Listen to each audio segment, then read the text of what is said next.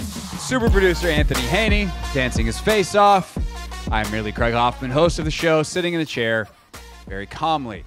So the Washington Wizards season is over, which honestly, Ant, yay! Normally that's a boo. We want more basketball. I think for this season's Wizards, everyone has had enough.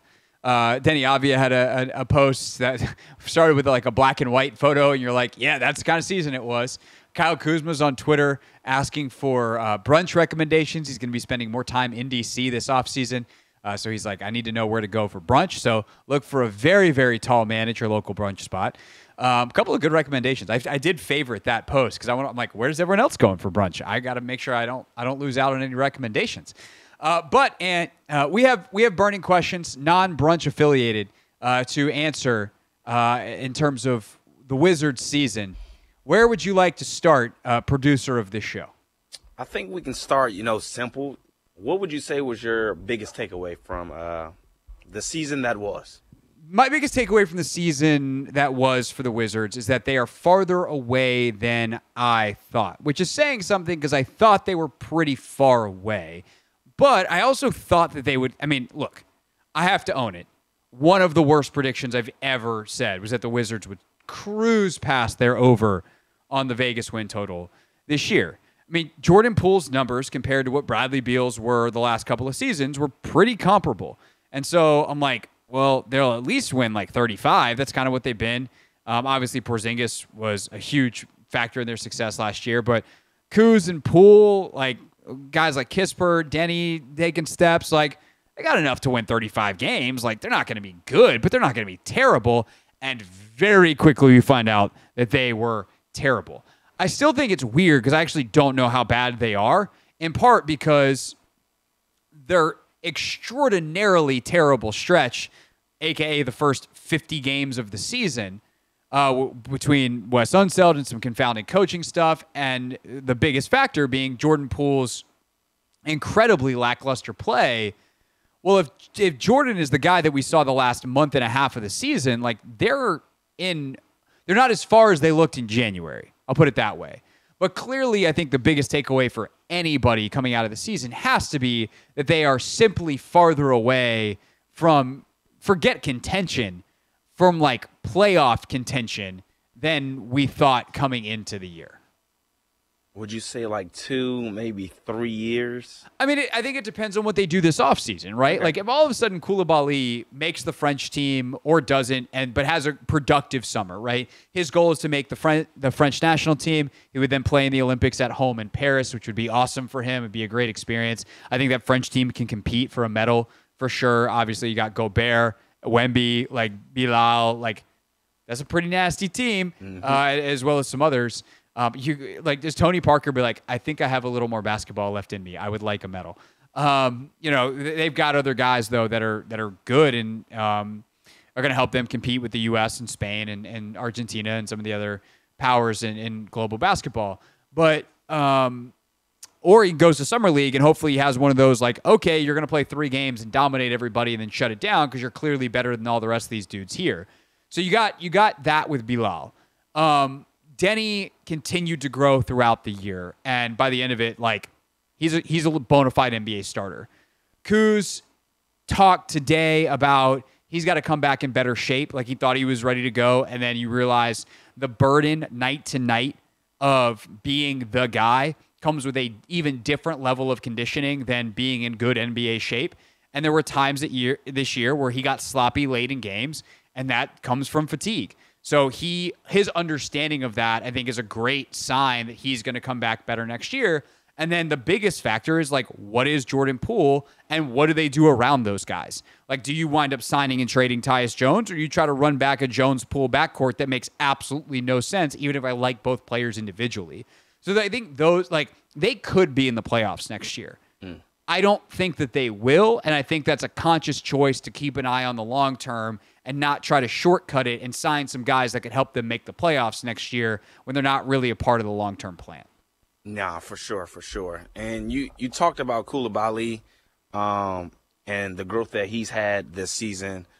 Who would you say, also took some steps in the right direction, or are just like overall bright spots, following this season that we had? So Koulibaly is undoubtedly the biggest bright spot, right? He was so much better than everyone thought he would be. People thought he was going to split the year between the G League and the regular Wizards because he had barely played top French level basketball. Like, this is a dude that, when we're talking in January and talking about how well he's doing, with the phrase a year ago he was in the French second division was a true statement. It wasn't until late in last season that he got up on the team that Wemby was on over in France in the first division. He was a second division French teenager who then was able to get as an 18-year-old onto that first division team, and then all of a sudden was in the NBA and playing like real NBA defense and attacking closeouts and making threes at a clip that nobody saw coming. So how advanced he is already is the biggest bright spot where you're like, oh, I wonder if they got one of their 3 stars, like maybe even the second. It feels unlikely he's the first, but crazier things have happened. The crazier thing that has happened is Giannis Antetokounmpo exists. But, like, are you talking about a Giannis-y type of trajectory here where all of a sudden we're looking up in 2 years being like, oh, my God, this guy's an all-star? I think it's not a realm of possibility, although I think he probably winds up just below it unless he hits another growth spurt. So Koulibaly is undoubtedly bright spot 1. As weird as this is to say, I think the other most significant bright spot in the season is Poole didn't tank until the end. We're going to talk about disappointment, so we'll save more on Poole for a second. But the fact that he didn't finish like he started and he had a 20-plus point, 8-plus assist month and a half to end the season, that's important. Other than that, Kispert, big positive year. Avdia, I think, had a really, really, really good year. And the other guy that I'll throw out, like those guys were kind of did the thing that we hope they would do, like continue to grow into bigger roles. I don't think they're stars. Maybe they're starters. I think on a championship team, if they're your 6th and 7th guys, like you're in amazing shape. But either one of them could be a spot starter or a regular starter with the right people around them. I think one of the best moves they made this year is getting Marvin Bagley. They played the first part of the year without a functional big man in the lineup in the ways that they needed. Gafford was good, but he was hurt a lot. And once Bagley got here, and the thing is, like, actually, I shouldn't even say that about Gaff. Gaff was actually really good for the time that he was here. He was probably the best player in the first 50 games of the season, not named Kyle Kuzma. But they had no depth. And so there was like 2 weeks where Bags and Gafford were here together, and they like had a respectable 2 weeks because they actually had proper big man depth. And then was like 5 games, it felt like, where Bagley and Rashawn Holmes were healthy, and they like did okay in those games. So, you look at the roster construction and you go, okay, if Holmes is a good player, which he looks like he might be, and Bagley's a good player, which he might be, you're actually not as far up the creek as you thought. You just got to find a ways to send those guys home for the summer with a plan to get them through next year healthy. Because they're potentially NBA starting caliber bigs or really good bench bigs. But then the question is obviously, like, what do you do around them? And that gets into the how far are you question. Yeah, I definitely love the Marvin Bagley addition. Also, I like the kid Tristan Vukcevic when he did play. Yeah. I think he was definitely a bit of a bright spot to me because we finally got to see him play. We took him in the second round. And he's a real NBA player. In limited minutes. If you get a real NBA player in the second round, you've won. Like, that is the nature of those. Like, sure, the real winning is getting Draymond Green, who's going to the Hall of Fame. Like, that's sick. Vukcevic is not going to go to the Hall of Fame. I doubt. I mean, who knows? I'm not going to write the kid off because he played like 5 games this year. But he played, and he was good. Like, he can play in the NBA now. And now he's going to go to Summer League and go through his offseason, like, understanding. Like, I'm really happy they got him that taste because now he knows what he's got to do. And if he can add some size and some bulk and, some skills or like polish the skills that he knows are going to make him really good, like, that's a potential future starter right there. So that was a hell of a pick who's paying off. So, like, I will say this. Dawkins and Winger come from that OKC thing or that OKC program where they just figure out how to draft the right dudes all the time. They're 2 draft picks. Like, say what you want about Poole, say what you want about any other acquisition or trade or whatever they made. They got 2 draft picks so far as the head of the Wizards. One of them's Koulibaly, and the other's this Vukcevic kid. And I have that so far as a very significant 2 for 2. Yeah. And we'll see. I mean, another bright spot could be the draft lottery if they can win that. And then we'll see what they do with that pick. It's the Hoffman Show. We're on the Team 980. We're always live as well on the free Odyssey app. We'll take some calls on the Wizards next. Plus, that was a very positive Wizards segment. It's just kind of how our questions fell. We saved a little extra time for some of the disappointment. So we'll get into what went so horribly wrong next. It's the Hoffman Show on the Team 980 and always live on the free Odyssey app.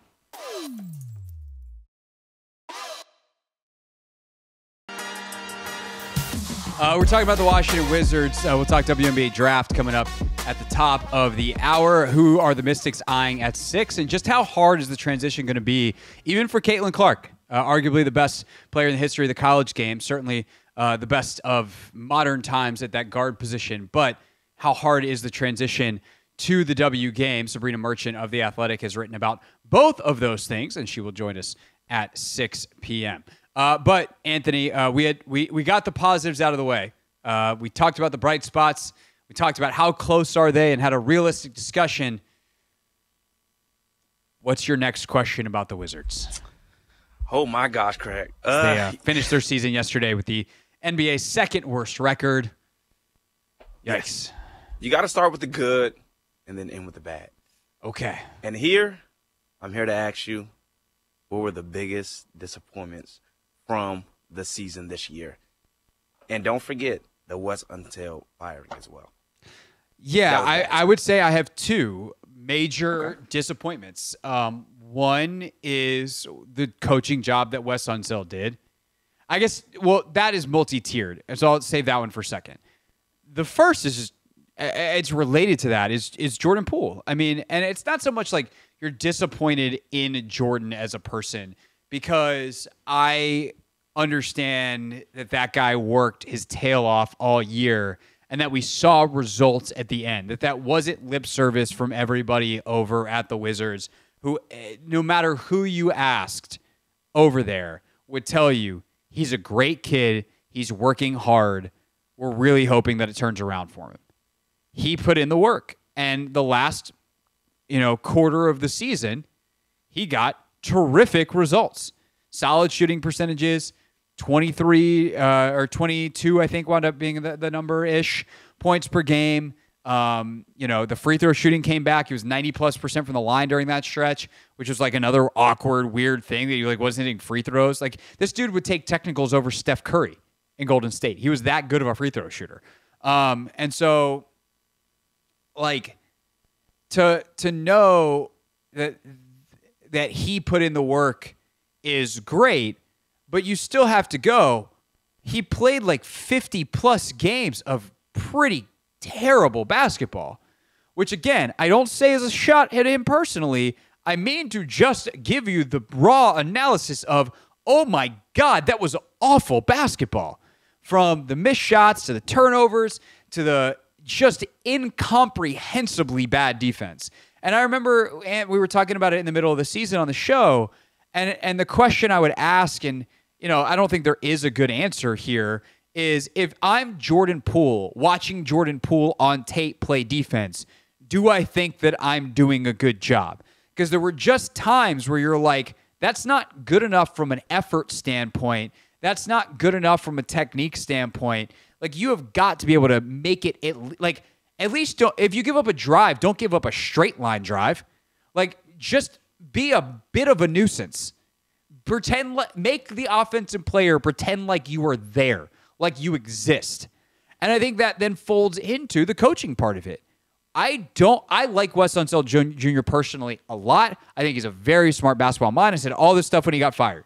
But he did just a ridiculously bad job this year. And I know there's one thing to say, like, they weren't trying to win. But ultimately his job is to try to win. And that involves not only strategy and mixing up defenses and doing some things, but it requires, first and foremost, the thing that he got fired for was a lack of accountability. And guys like Poole, who were not playing up to their level, not for shots not going in, or, I do think it took Jordan a long time to kind of cope with the trade and how everything went down with the punch and Golden State, like all that stuff.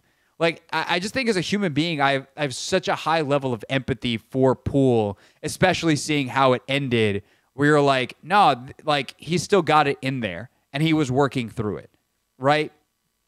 So, but beyond that, like, there just wasn't a level of accountability for bad play, bad decisions, poor performances, and the symptom of that was nothing ever changed.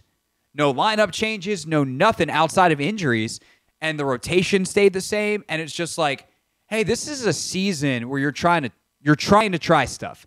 And that's why I was so happy to hear Will Dawkins, when they moved on from Unseld, say, like, we're now in kind of experimentation season. And Brian Keefe is going to try a bunch of stuff. And they try different defenses, they try different offensive strategies and roles, and put the ball in different guys' hands. And ultimately they put the ball in Jordan's hands, and it's like, duh. My God, you play the point guard at point guard, and he produces like he used to at, point guard. And so I think that just the incredibly poor, like, and I'll even use this word. This is the word I think I like the most for it, Anthony, is it's an inexplicably bad job by Wes Unseld over the first 50-plus games. And I say inexplicably out of respect for Wes. He's too smart and too good of a person and cares too much and, like, is too thoughtful and too well respected to do the job that he did. It made no sense. And that stacked loss after loss after loss. And I give a lot of people around the organization credit for keeping it together. And then ultimately Winger for making the move, and Dawkins for making the move. And Brian Keefe, I don't know that it's one of the things I want to find out this week on the show, is we'll have some guests on to talk about it. Like, should Brian Keefe be in consideration for this job, considering he only won, 8 games? I think they were 8-31 in his 39 games, but they were definitely more competitive. They definitely played smarter basketball, and they were hurt for a lot of that. And so it just comes down to the talent deficit. They got beat by better teams on a consistent basis, but at least they competed. And so I think when you look at the disappointments, it's Poole's performance in a vacuum, and then the decision-making and the lineups and all of the coaching job, that it was inexplicably bad from Unseld, that leads you to having the second worst record in the league. Those, to me, are the two, like, outstanding disappointments. Yeah, and I think on the coaching front, the accountability piece, I think that was the biggest part, just because guys aren't being held accountable. They're just going to, keep doing the same thing over and over again, and it's going to continue to result in loss after loss after loss. And eventually you end up being that team that you tweeted out that you didn't want to end up being that team. So, yeah. What a season, man. What a season. Can I do one more disappointment? And this is going to be a bit of a wacky, but I'm going to do it anyway. Sure. As media members, one of the things that you strive to get is access, right? Like, it's really nice when a team is like, yeah, come in, or we'll tell you this thing. And specifically, there's a kind of access you get as a features reporter that is different and special. And when it's done right, you have no idea the reporter's there till the thing comes out, and then the reporter paints a complete picture of the time that they spent with the subject, period, right? And so the best example of this in recent journalism is Wright Thompson's piece on Caitlin Clark. It is unbelievable journalism from he got access to her for a lot of the year. He was able to stop in and out of the Iowa program. The coaches talked to him. He got to go to Caitlin's birthday dinner with her parents. There was a ton of access, and the story that Wright Thompson wrote was unbelievably good. It is so worth your time if you haven't seen it yet. Then there's whatever the ESPN reporter did with the Wizards. He got 8 days of full access. He got to go to work with Michael Winger, someone that we've been trying. This is not a shot at the Wizards. Like, Winger's trying to hang back. I get it. We're hoping to have either Michael or Will later on in the week. But like, we would love to have, Michael Winger on and to be able to ask questions and to get to go behind the scenes in practice and all of these kinds of things, to get the kinds of access that this feature reporter did with the Wizards. And he published a story last week that basically hadn't been updated since like February 15th. We talked about, like, there was just this unbelievable, like, downtrodden version of Jordan Poole that was maybe accurate when the story was reported in late January, right before Unseld was fired. And there were some interesting tidbits and, like, there was some good stuff in there. But it just ignored the fact that the last month and a half existed where, like, Poole turned it around and was scoring 23 to 25 a night and 8 assists, and his turnovers were down and the shot selection was better and the Wizards were competing and the vibe around the team was different. Like, it just ignored all of that. And it was freaking weird, man. So, yeah. That's not to, like, defend the Wizards or anything. Nobody asked me to do that. I read that story and was like, what the bleep is this? This is a stupid use of really valuable real estate given to a reporter who just totally screwed it up. So, yeah, that was my other disappointment. I thought when I saw the headline, we were going to get a really cool insight into the Wizards, and instead we got one that was 2.5 months old. Nah, I feel you on that one. That's my story, and I'm sticking to it. What's up, kiddos? It's your boy Clinton Yates from ESPN. It's the Hoffman Show on the Team 980. Tell your mama I said what's up.